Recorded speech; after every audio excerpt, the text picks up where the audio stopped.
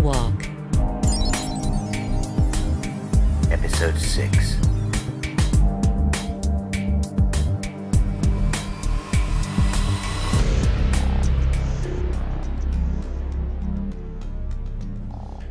The truth is, I'm lonely. It is lonely sitting for hours in front of a bank of screens, even though you know you're doing your duty for the world and you're saving people's lives and stuff. The real truth is, I've been lonely for a lot longer than that. Not like Marianne. Yes, look, I am going to tell you about Marianne. Because why shouldn't you know? You just keep walking, Walker, and I'll tell you a story. So, me and Marianne, sisters.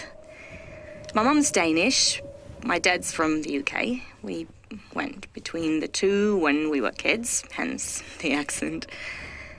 And it meant Marianne and I were thrown together more than normal, you know?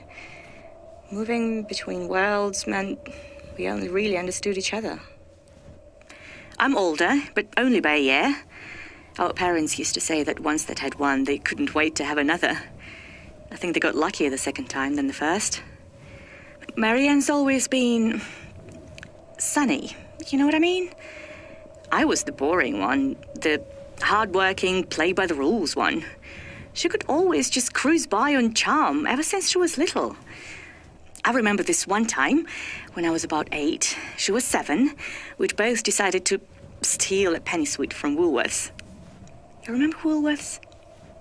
Are they even around anymore? Ah, the internet tells me they're online only. Anyway, yes, Marianne and I both stole a toffee penny from Pick and Mix. And our mum saw, and I got punished, obviously. No sweets for a month, no pocket money. And Marianne, I mean, I get that she was younger, I do. But she would just do this look. Eyelashes, little smile, big eyes, when she said, "I'm sorry, I didn't mean it." And our parents did nothing to her. Nothing. That's always how it was. When we were teenagers, it was still the same. She was always the one who could get the boys by smiling and just saying a few words, and, you know, it's not like I haven't had any success. I have, but she's a different kind of thing completely. I sometimes feel she could make anyone do anything if she just asked them nicely enough. Now I sound like a bitter witch. But I really didn't resent her back then. That was just how it was, and we were close, you know? Really close. Best friends. Walker, I'm sorry about this. I think the Burn have set up a roadblock further down the track you're on. You're going to have to come off the path. I know it's getting dark, but I'm monitoring you. I've got your signals loud and clear. Please, just trust me. I'll bring you in.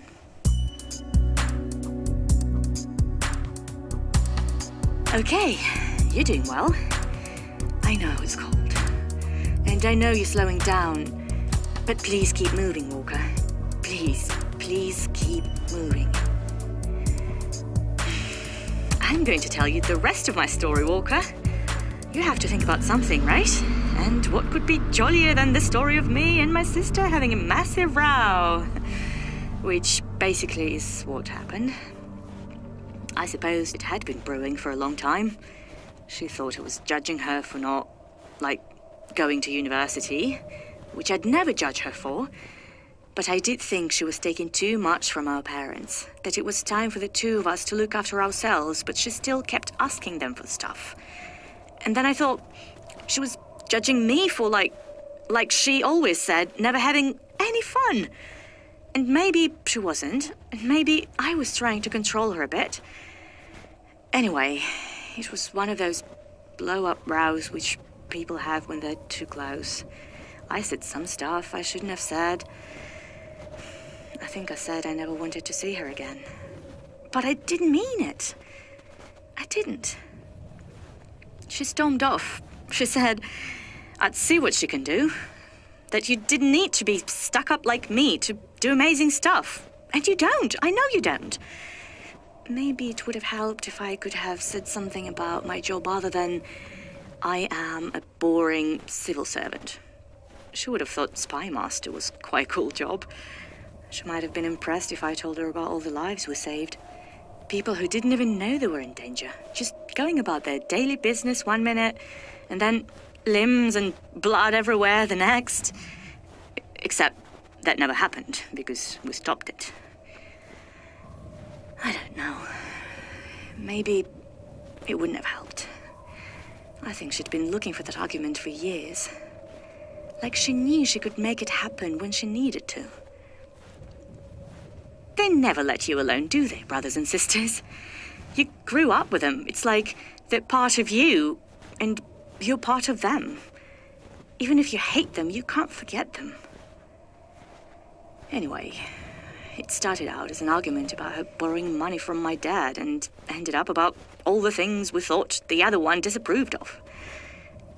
And then none of us heard from her for a while. Walker, don't stop. Please don't stop. I'm monitoring your vital signs, Walker. You're dipping closer and closer to hypothermia. You have to keep moving. Please. I can't lose another of you.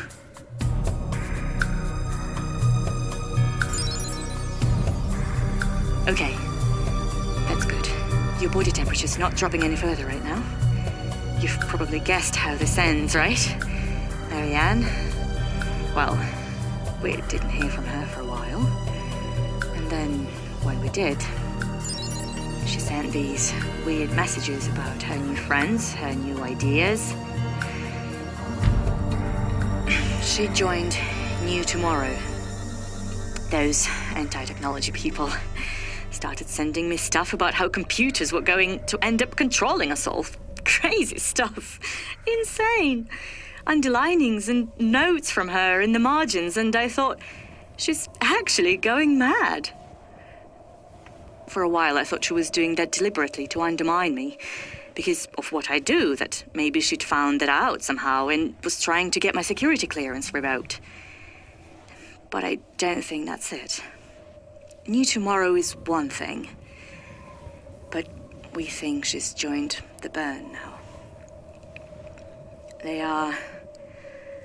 No one knows what they want, except that they're very, very well organized, tightly controlled.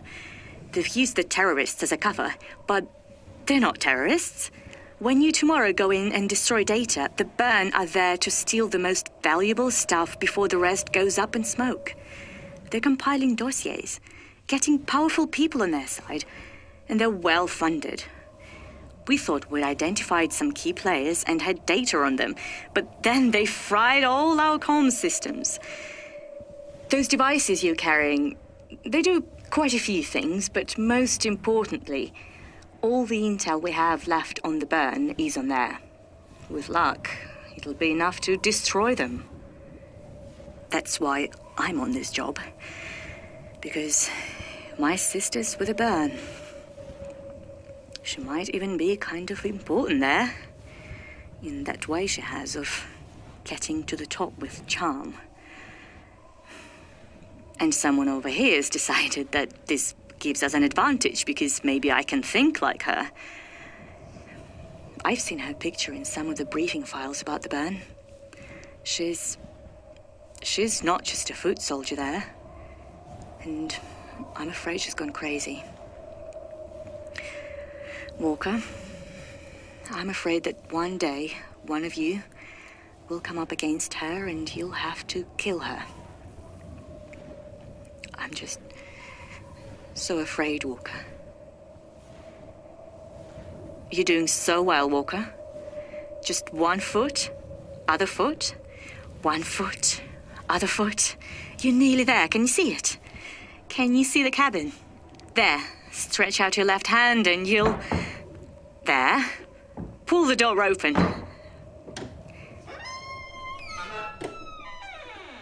Oh, thank you. We're not going to lose anyone else today. There should be the means to make a fire there, Walker, and cans of food. And this feels weird, but thank you for listening and staying alive. Thank you for listening to all of that.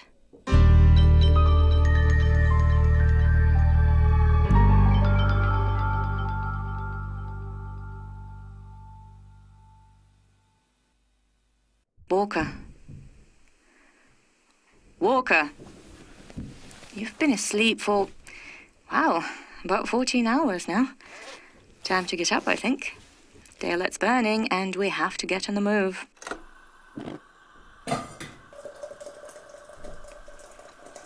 Your vital signs are very good now. Looks like you didn't even get frostbite. Which is good for me. I lose points in the office sweepstakes if I get one of my guys to Edinburgh, but without toes. I mean, not that we're playing a game here. We're really not. The points thing's just a joke, honestly. You're about 6 miles away from Emma, Stanton, and Paul. I'm recommending that. I know this is a bit rough, but I'm recommending that you stay separate today. Lawrence is gone. You and Emma are 2 good chances to get that intel to Edinburgh. While the burner this close behind us, I'd rather have you walking parallel paths. I think that's why they picked me for this job too, you know. Capacity to think rationally in a crisis. It is the best idea. Plus, walking alone makes you less of a target, so there's that.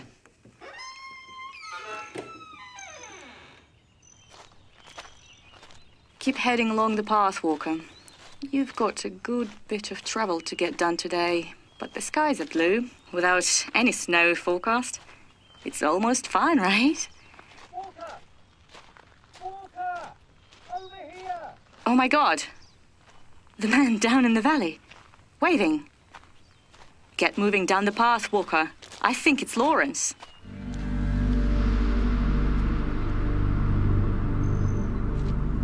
Walker! Are you a sight for sore eyes? Hey, is your box to contact Charlie still working? 'Cause mine... Look, see? I think the burn did something to it. You know, when they attacked the cabin, where we rested from the wolves, see? It makes that sort of BP start-up noise, you know. Bong, that. But then look, nothing. I think they broke it. That's impossible. The burn don't have the technology to...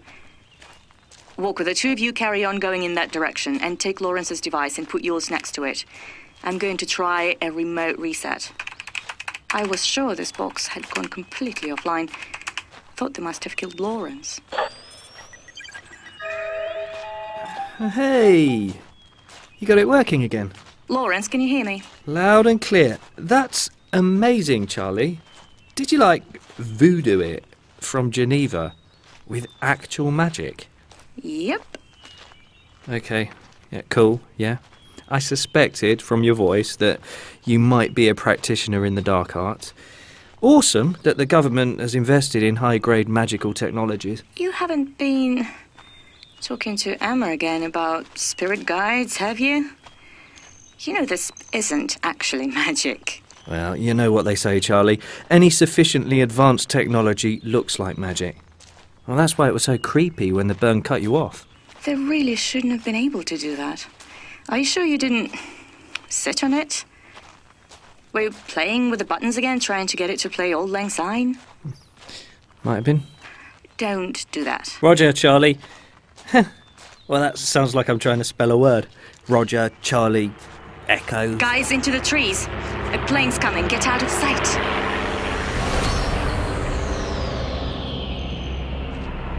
Can you maybe walk a bit faster? It's nearly on you. Well, we could try running. The ground's really uneven and there are lots of dips and gullies and tree roots sticking out. We'd probably break our legs. But if you think it's a good idea... No, you're right. No, sorry. It's just... I can't lose you now. Not when you've just come back to life, Lawrence. You know, I wasn't actually dead. But it felt like you were to me. You're doing well. The coppice is less than 100 feet away now, and those pine needles are really thick. They'll hide you from above. If we make it, You're almost there. so's the plane. Come on, Walker. I think we can risk a quick jog.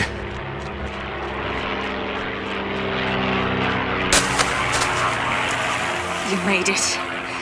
Now get deeper into the woods while I see if they're coming back for a second pass.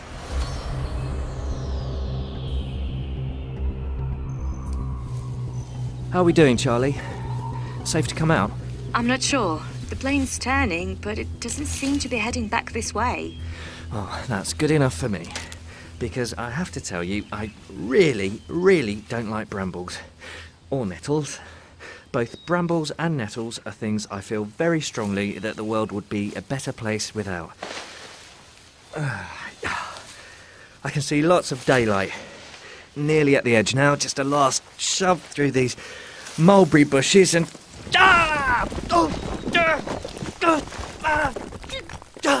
Ow! Charlie! Why didn't you warn us there was a massive great slope the other side of the trees? I feel like I've rolled about a mile downhill. And there were more nettles. Sorry. I didn't see it. The satellite imaging isn't great around here. Are you okay? Bruises, nothing. Oh! No. Nothing broken. But if that's what you Oh call... no! The plane's coming back, heading right for you. They must have spotted you in their first pass. Quick, get back into those trees. We can't. The slope's too steep. We'll never make it in time. Then head for those bushes by the river. They're the only other place you can hide.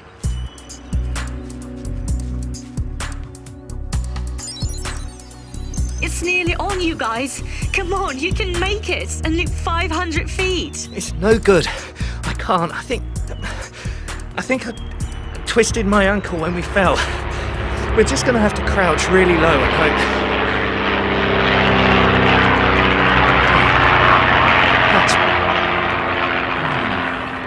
That's weird. Stay down while I see they're coming back for a third pass. No, it's okay. I think they really are going away this time. Looks like you're safe, guys. You can keep walking.